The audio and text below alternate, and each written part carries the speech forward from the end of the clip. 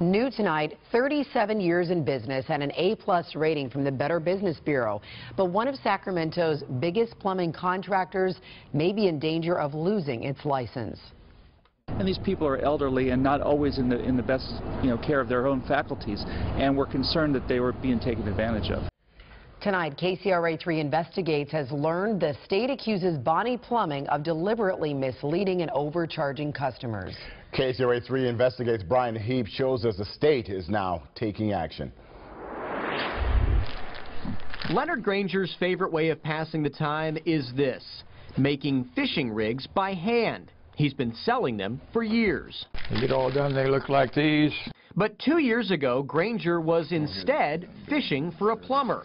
He needed to replace the water heaters at his two homes, so he turned to one of the biggest plumbing companies in the Sacramento area, Bonney Plumbing. Well, I saw their ads on TV and I listened to it on the radio, and when they said, "You can trust us from the very beginning, we'll get the permits, we'll go all the way through the job and conform with the state code and county code and so forth," I thought, now that's the outfit I want to work with. The company is certainly high profile. The red and blue vans have been a staple since Mark Bonney started the company in 1978. It now has over 100 of those vans and 150 employees. When your sewer drain... There are ads on the television, and a new pro soccer stadium is called Bonney Field. Granger hired the company to install 2 water heaters at his farm in Vacaville and another property in Dixon. These are copies of the checks that I paid him with. Receipts show he paid more than $2,000 for one job and about $1,800 for the other. Granger says Bonney's employees told him Dixon City Code and Solano County Code required expansion tanks like this be installed. He paid nearly $450 for both tanks. I'm not sure what that does. He also paid at least $150 for permits and administrative fees on each job. Done a wonderful job. I have no complaints on the work. No complaints until months later when he called the city and county to find out why his scheduled inspections hadn't been done. I called both offices and they looked through their files. We don't have no reference of all of the work ever being done. No permit ever permitted or anything. Not only had the person doing the work for Granger not pulled the permits, city and county officials say Granger paid more than he probably should have for the permits as well. Solano County tells KCRA 3 Investigates a permit for replacing a water heater should cost $100, not the $150 Granger was charged for the permit and administrative fees. And for the permit at Granger's home in Dixon, the city says it normally costs anywhere from $36 to $40. Yet Bonney charged Granger $163 for the permit and administrative fees. And Bonney never pulled the permits for either job. This was on top of the cost for replacing the water heaters. Oh yes, it went from something like $1,300 to $2,000 with all the additional things they added on. And I wasn't aware of it. He said that's all required. So Granger filed a complaint with the Contractor's State License Board. It turns out he wasn't the only one.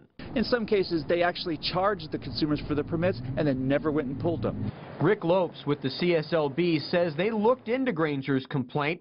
The board found Bonney never pulled the permits. It also found the expansion tanks that Granger was told were required for code compliance were not required by the city or county.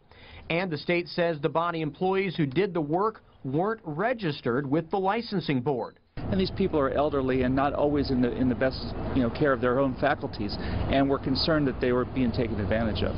The board found 3 other similar cases, all of them involving customers over the age of 80. What's concerning to us about this is it looks like that the work went beyond just the repair work. In one case, the state says a 94-year-old customer paid about $3,000 more for a water heater repair than what the state's expert thought she should have.